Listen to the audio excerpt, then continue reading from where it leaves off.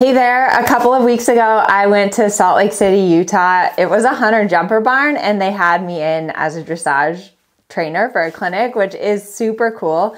And honestly, what I love about dressage is that it really can help all disciplines. So whether you're a hunter, rider, jumping, dressage, endurance, eventing, Western riding, pleasure riding, I say dressage for all, and that really is true because at a very basic level, regardless of your discipline, you need to be able to communicate with your horse. You need to be able to go, stop, turn, have your horse supple, soft, and responsive.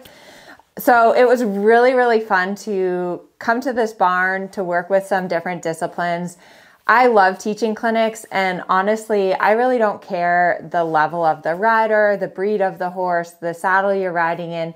The only thing that matters to me is that you are willing and interested in learning and having a better partnership with your horse. So I'm going to share with you guys several different clips from different riders in the clinic. It's always really fun and challenging to meet a new horse and rider and to figure out the best way to help them. And you'll notice a lot of things about kind of my teaching style. I focus a lot on rider position. That you would close kind of this, one Mississippi. If he doesn't listen, then you'd give him kind of a sharp kick and then releasing your lower leg away so that there's a little bit of air between your heel and his side. That way when you put it on, you should get a response and then releasing it a little bit. And transitions are a really good way to get your horse more reactive, where you're kind of go, slow down, go, slow down. So you're gonna stay on the same big circle to the left. And these cones are kind of a good marker for you so that you have a clear destination of where you're going. That's right. Yeah, but you'll just stay on the big circle to the left. We won't do the small circle. So up to the trot. Yeah, stay on that circle. There, he kind of veered towards the fence too much. Good. That's right. Good. Good. Think about your imaginary circle line. Yeah, a little more forward in the trot. Good. Good. Good. Look up and see the cones. Good job. Good. And then you're going to go forward into the walk for 4 or 5 steps and then back to the trot. Walk, walk, walk, walk, and trot. Give him a kick and keep your shoulders back. Yeah, give him a little kick again. Trot. There you go, and then releasing your lower leg. Better. Good. Now stay on your circle line, but after you get through the cones, you need to turn more because you keep ending up almost like you're going out the gate. So turn through the cones. Good job. Don't let him pull on you. Now turn left, turn left. Don't let him go to the gate. Good job. Now you're going to go forward to the walk for 4 or 5 steps and back to trot. Don't pull. Move the bit, move the bit. Always remember to get yourself and your body organized. So your alignment, your lower leg under you, your rein short enough, because if you're out of position and out of balance, you're not going to be able to help your horse. Good. Stay on the big circle down here. Check your diagonal. Hands lower. There should be a straight line from your elbow to your horse's mouth. Good. Yeah, so that's too high with your hands. That's good. Half halt. Good. Good. And canter. Good job. There you go. And circle. That's right.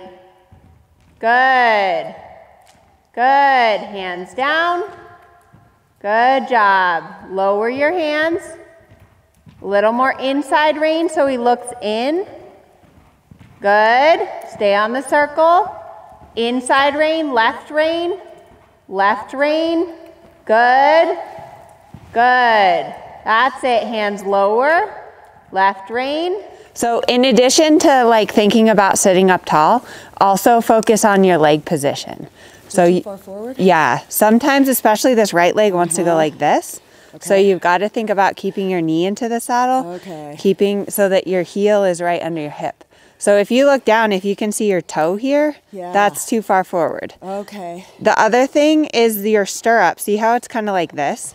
Yep. Like it should be perpendicular, and you want the ball of your foot on the stirrup, right? Like that. So you should feel even pressure from your big toe to your pinky toe. Because your stirrup is what keeps you grounded. Just like when you're, this should be a little more in there. Just like when you're standing, right, your feet keep you grounded.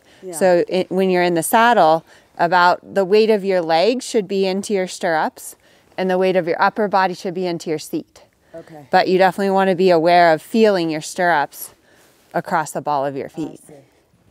Good job. Excellent. Good.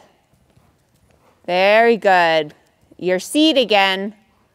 Make your seat heavier and your hands lighter. That's it. You got her more up and round there. Good. And stretch up and transition to the trot. And half halt and soft. Good. Good. Yeah, good. Bending, bending, bending. Good. And move him off the left leg into the right rein and canter. Yeah, canter, canter, canter. Little more jump. Good. Do a full circle in canter. Go once all the way around in canter. Good. Just to say, yep, we want you to canter and have that jump in it. Jumping, jumping, jumping. Good boy. Steady in the outside rein. Good. That's it. Jumping, jumping, jumping.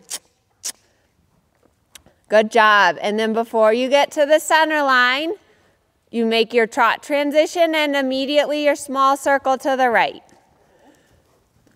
Turning, bending, turning in front of that mounting block. That's right. Not too low in front. Yep.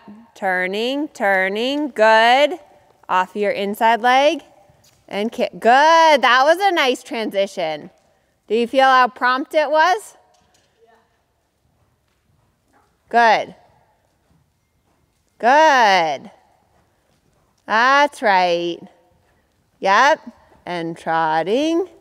If you're interested in having me for a clinic, check out the description box below. There is a form that you can fill out if you'd like to apply to have me to your barn for a clinic. And a big thank you to the riders for letting me film them and letting me share their lessons with you guys. Let's give a big shout out and put in the comments box, thank you, because we're all learning, we're all trying to get better, and the more that we can share that and help one another, the better we all will be. So thanks so much for watching. Don't forget to subscribe to my channel. Click the bell so that you get notified when I post a new video every single Wednesday. I'm trying to get up to 100,000 subscribers, so please help me out by subscribing, and I really hope that you enjoyed this video.